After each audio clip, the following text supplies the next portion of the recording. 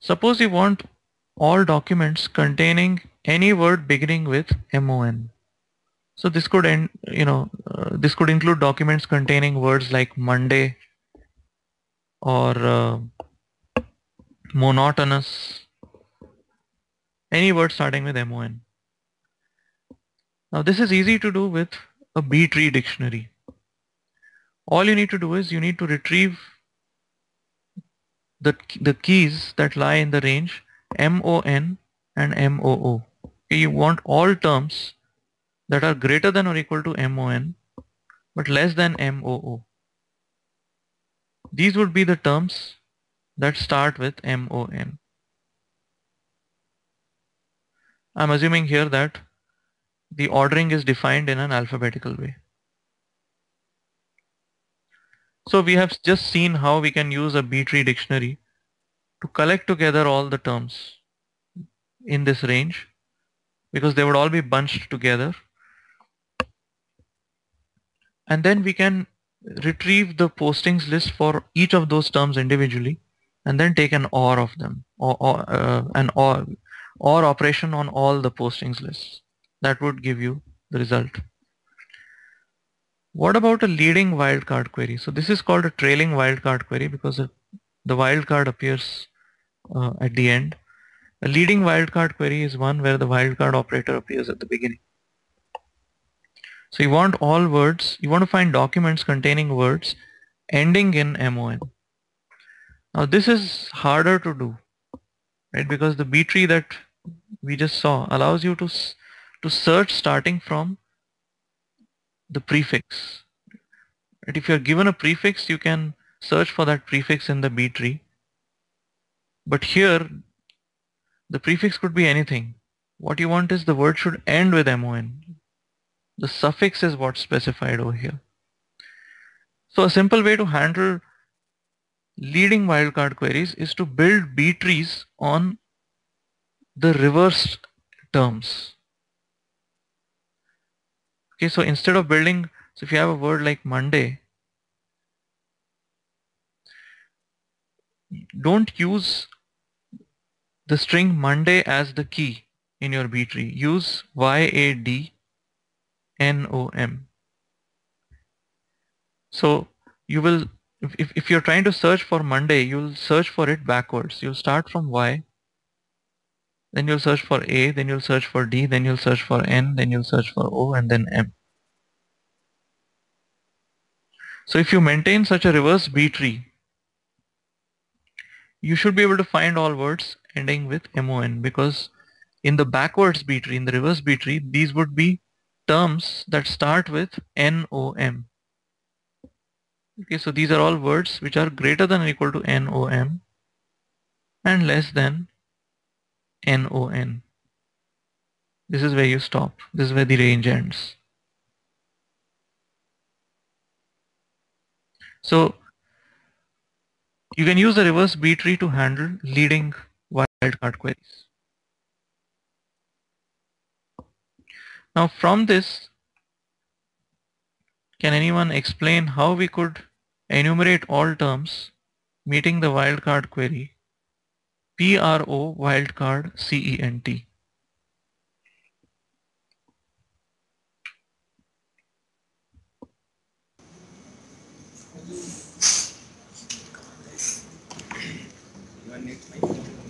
So we could retrieve the postings list from the proper B3 for Pro Star, and then for TNEC we could use the reverse list, and then do an AND on that.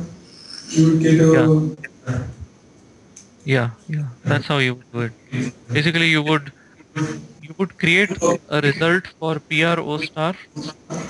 You would create another result. You would evaluate PRO star and you would evaluate star CENT separately. This one using the normal B tree, this one using the reverse B tree. So you'll need to maintain two B trees in your dictionary. So once you get the terms starting with PRO star and once you get the terms ending with CENT, you will then take an intersection of both those term lists and you will get all the terms that satisfy this particular pattern. And if you were interested in documents containing such terms, then you would take those resulting terms, follow their individual postings lists, and then take an OR of those postings lists. So could you repeat that, please? Repeat what exactly? The or part, the or part. Oh, so the exercise here is to enumerate all terms, right? So if you want the documents, you will need to first enumerate all the terms, and for each of these terms, you will need to follow the pointer to the postings list, retrieve the postings list, and then take an OR of all those postings lists. Because any term satisfying this this particular expression is something you want to consider as a candidate query term, right? So if there is a document which contains, um, PRO, I don't know, let's make a meaningless word, PROMECNT. This document should be part of the answer. Another document which contains PROOSCENT. This document should also be part of the answer, right? So if you have a postings list for this, if you have a postings list for this, if you have a postings list for every other term which satisfies this pattern, you'll need to take an OR of all these postings lists to get the result. Is that clear?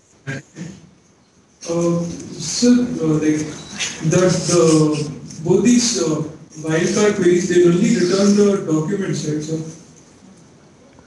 no? So there are two steps, right? There are two steps in the algorithm. In the first step, you will need to translate this wildcard query into a query on terms. Okay, and that query on terms is going to be a Boolean query. Okay, so in step one,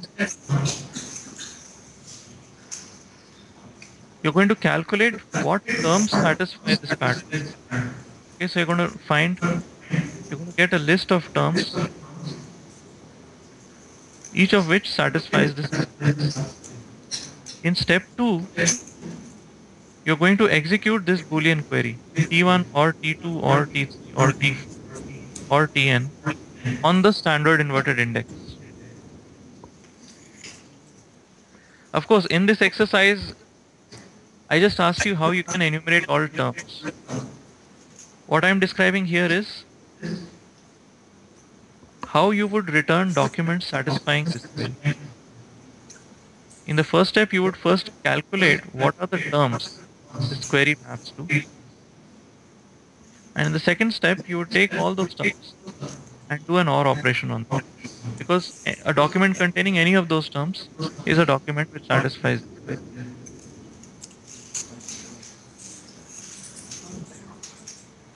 Is that does that answer your question? Yes, sir.